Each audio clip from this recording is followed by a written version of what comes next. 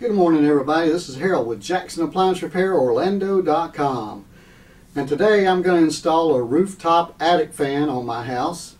And the easiest way to do this is to call somebody and hire them and pay them to do it.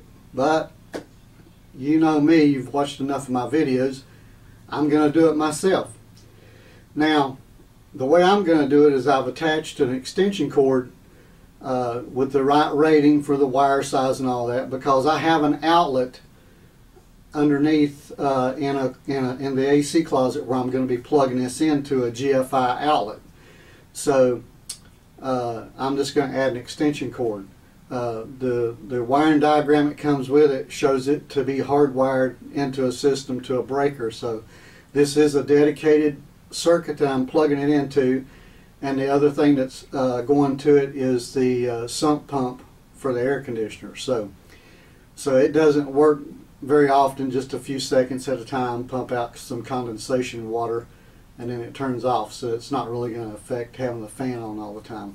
So I'm going to set the temperature to around 100 degrees and install it and then see what happens. So let's go to the roof and cut a hole and install the fan and see how that goes.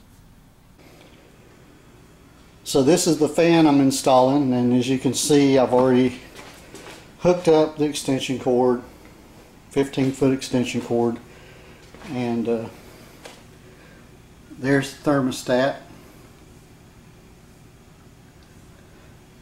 and that's the fan we're putting up. Now, using the cardboard that went around the fan, I laid that on the roof where I wanted to cut the hole, and I cut the hole where the fan's going to go. So now I'm going to clean that up and mount the fan. But first off, if you see the cord going down in there, there's an outlet down below, and I'll show you that in a few minutes. Okay, now what I've done here is I've put roofing cement down before I put the flashing down for the fan. Now, yeah, I know you're saying, why didn't I tear up some shingles and put it under the shingles?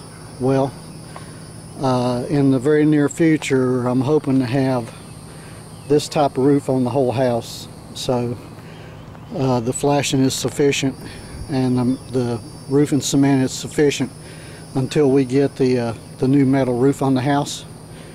Which once I do all this, I'll never have to do a roof or any kind of thing like that again. So instead of messing up the roof, it's old and brittle, don't want to mess it up, so I'm just going to mastic it with roofing cement down to the roof, screw it down with some good screws, and it's pretty much done after that. And then I'll go downstairs and show you where I plug it in and everything. Okay, so I put it down on top of the mastic, smooth it around the roofing cement. You know, put 4 screws on each side, and that the roof top part is done for now. Now I'll go downstairs. So what I did is I attached the electrical cord to this from the roof, and I pulled it down into the attic area.